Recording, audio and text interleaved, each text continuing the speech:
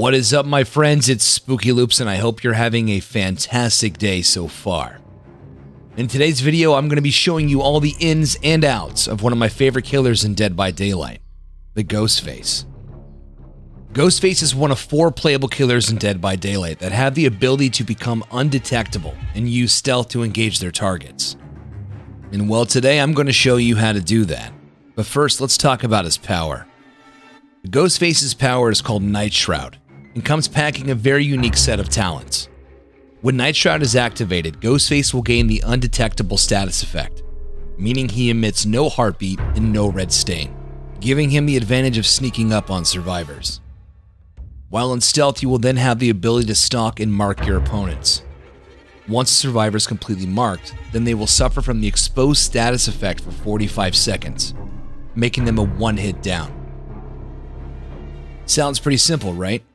Well, here's some things you should know. As cool as it is being undetectable, there are plenty of ways to get knocked out of your power. Survivors are able to reveal you from up to 32 meters away. However, they must be able to see at least 25% of your body, and it takes 1.5 complete seconds to do so. Whenever someone is looking at you while you're in stealth, you'll be given a visible and audible cue that someone has their eye on you.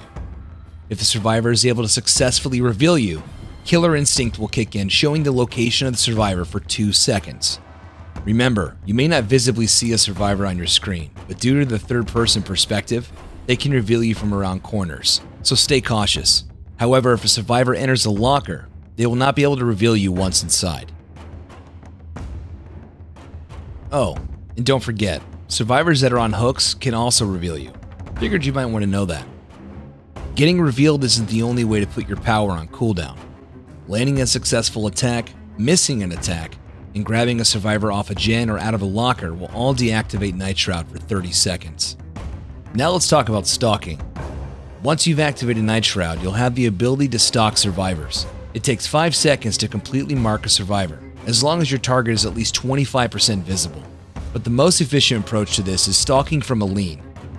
Ghostface is the only killer in the game with the ability to peek around corners, and just like the pig, he can also crouch. When stalking a survivor from a lean, you mark them 50% faster, and it doesn't matter if you're standing or crouched. To do this, you have to make sure Night Shroud is activated. When close to a corner, you'll see the option to lean and stalk. Using your secondary option will grant you the ability to peek around corners. You can lean from the majority of surfaces in the game, but some are more awkward than others.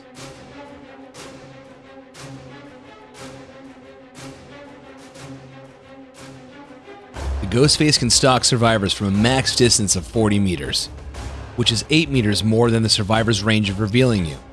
Stalking is not unique to one survivor at a time, and when surveying large areas, don't be surprised if you mark multiple survivors. Here's a pro tip. Each survivor has their own marked meter displayed on your HUD. You decide how much and when you want to fill that meter. Your stalk progress will stay marked on the survivor for as long as they don't get injured, and it does not regress. So here's what you do. Your best strategy is to stalk a survivor as much as you can without actually exposing them, and then mark them completely at a closer proximity, giving your opponent little time to react. The Ghostface is relatively map dependent and doesn't mesh well in large open environments. That's why always cutting off line of sight with survivor is key. At times, survivors can reveal you before you're able to make a successful mark, and cutting off line of sight even in chases will be your best approach to sealing the deal.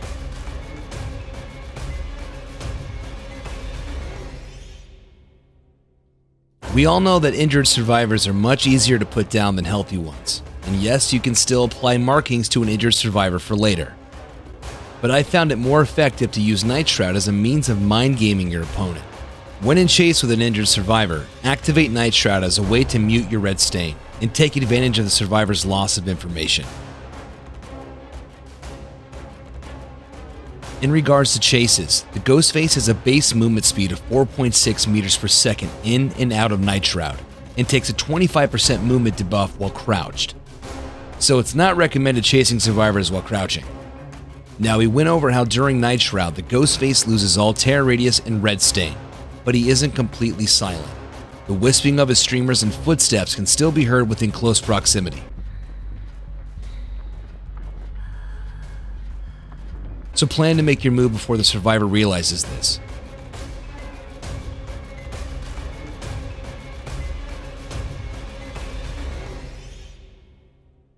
So now that we have a better understanding on how he's played, let's take a look at a loadout.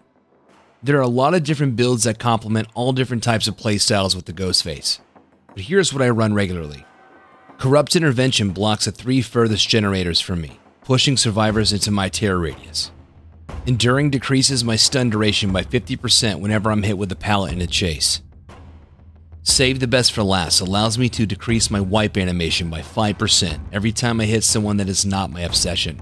And Whispers is a fantastic perk that provides directional information to pinpoint survivor locations. Just like all killers in Dead by Daylight, the Ghostface has an arsenal of add-ons to improve his base kit, but there are only 2 that are my favorite. Lasting Perfume increases survivors staying marked from 45 seconds to 55 seconds, giving you some extra time to down them if need be. And Chewed Pen decreases your Night Shroud recovery rate from 30 seconds to 22 seconds. So that's pretty much everything. We've learned how his power works and how to play him in the most efficient way. I hope you found this guide useful, and let me know what your favorite Ghostface build is down in the comments. If you ever want to catch a Ghostface game live, I do stream full-time on Twitch. You can catch me over at twitch.tv/SpookyLoopz. Big shout out to my patrons for being amazing, and I'll catch you guys on the next one.